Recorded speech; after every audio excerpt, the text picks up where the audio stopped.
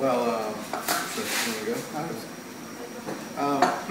yeah, I mean, I think on YouTube we find that the building the audience is a lot of it is the content itself.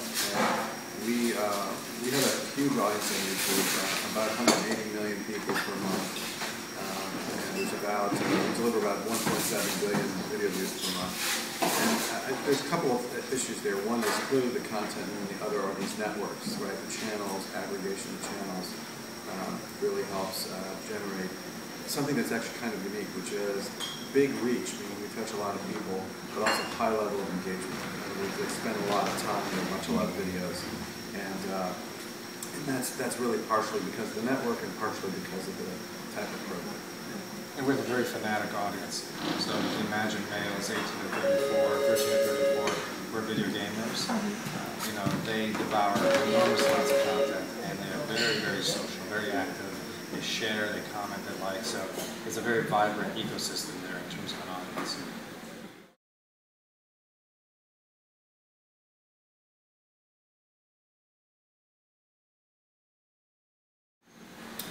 Well, we worked on Mortal Kombat, which was actually a really interesting story in itself because Mortal Kombat was a project that I think kind of shows the way I think of the future of media in the sense that this young director named Kevin Tantrum, he's a director in Hollywood, and he was doing kind of dance and choreography oriented things. He directed the movie Fame and directed the Glee 3D project and did a lot of things with Madonna and Britney Spears and those kind of people. But he wanted to do action, right? So he directed a short film based on the game Mortal Kombat, which was live action, and it was based on an origin story that he had. And he put it up on YouTube, and it got huge numbers. And then he got really two phone calls from Warner Brothers. One which threatened to sue him because it was not his property, but another really from a creative executive that said to him, well, "Why don't you come in and explain to us why you did this?" And he said, "Look, I did this because I want to show off that I can direct, but more importantly, I think that if you make a 90-minute film in 10 episodes and you put it on Machinima, it will drive huge numbers."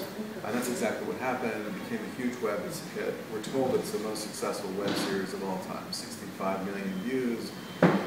And now he's directing a movie for Warner Brothers, $80 million budget, $100 million budget.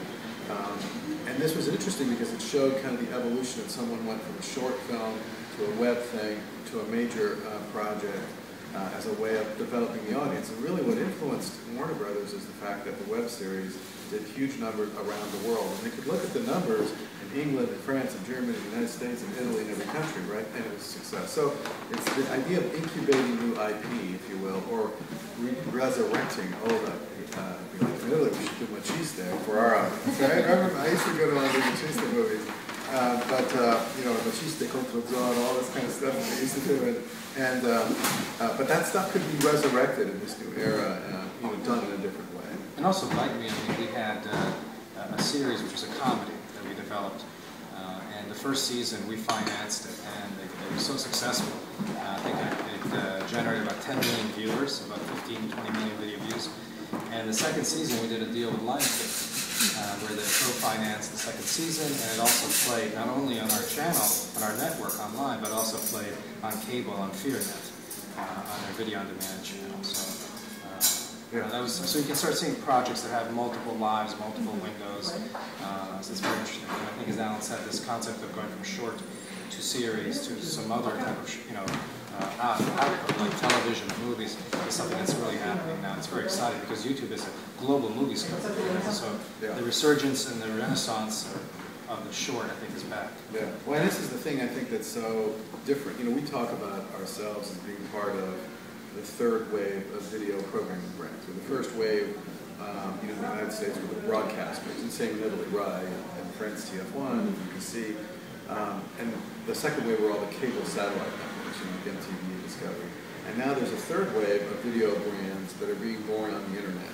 And there are a couple of things that are really different, right? One is that brands like Machinima are global from the outset. They're in every country, we're on every device.